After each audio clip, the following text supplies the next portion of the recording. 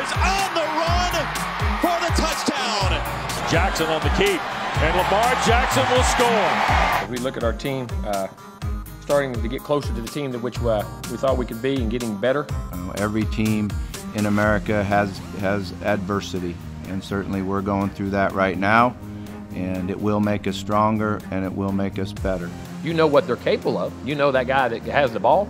That guy's the most dynamic player in college football. Jackson dancing into the end zone for the Cardinals. A nasty run from number 8. He's deer-like, you know what I mean? That fast twitch, it can just jump sideways. You know, like I tell him, I ain't never seen a deer be slow. I ain't never seen a deer need stretch. Whatever it needs to do, it just takes off and jumps, runs, does whatever. And that's kind of like he does. I mean, he's right there. All of a sudden, you'll have him, and he can, he has an instinct to move in a certain area, and you got 3 guys around him, all of a sudden, they don't touch him.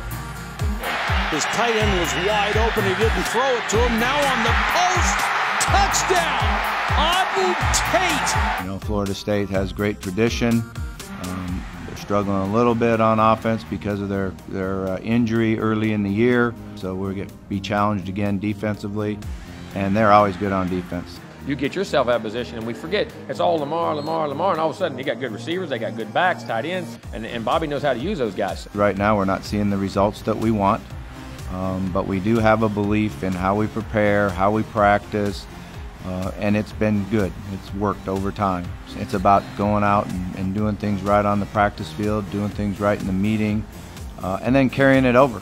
Let's line up and play this week, this year, look at the mistakes we made, look at the things we do, see what they do, and apply it to our team and play.